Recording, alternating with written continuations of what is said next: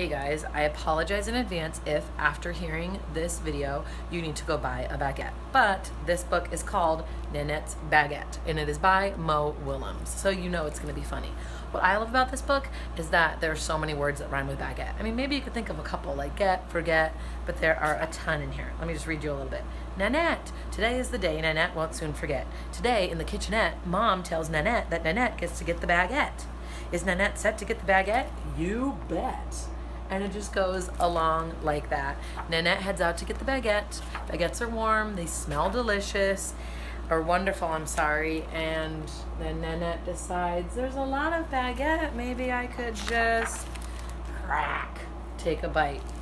So this book is really good because Nanette does make a mistake. She probably shouldn't be eating any of the baguette. I don't want to spoil how much of the baguette she eats, but let's just say her mom does get upset.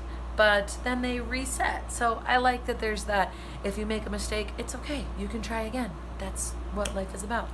All of the words that rhyme with baguette make it a super fun read aloud. And the pictures are really cool because you can tell if you look closely here, it's actually like a homemade background there with cardboard and paint. So it could inspire a little artist in your life. Nanette's Baguette, hilarious, and everyone loves baguettes, right? Until next time, happy reading.